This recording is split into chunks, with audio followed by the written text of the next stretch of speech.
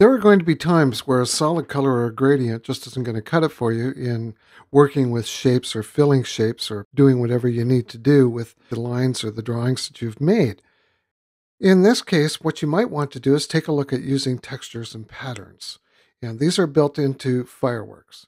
To get yourself started working with textures and patterns, open up the 04 underscore texture.png file located in your exercise folder. And when it opens, you're going to see that there's a photograph of a sculpture that's been sort of welded into a door, and behind it is this solid gray color.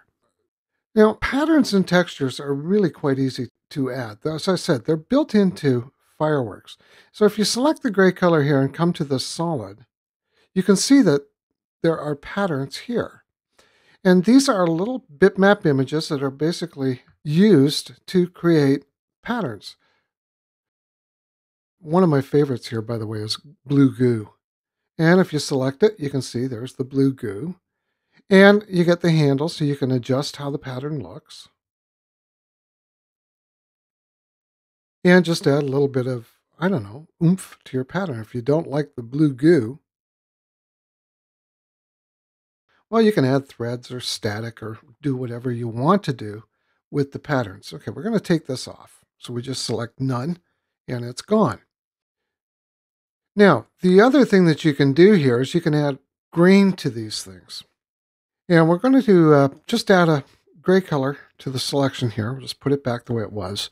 And instead of a pattern, we're going to add green.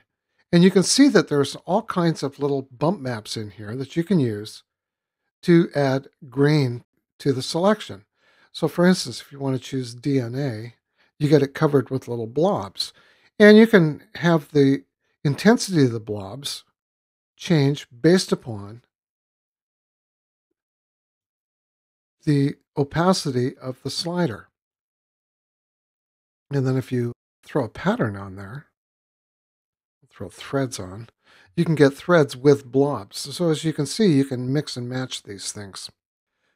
So there you go. There's a nice little way of adding a little bit of zing to your shapes that you may draw. You can use patterns that are included with the application. And if you don't want to use a pattern, you can use a texture.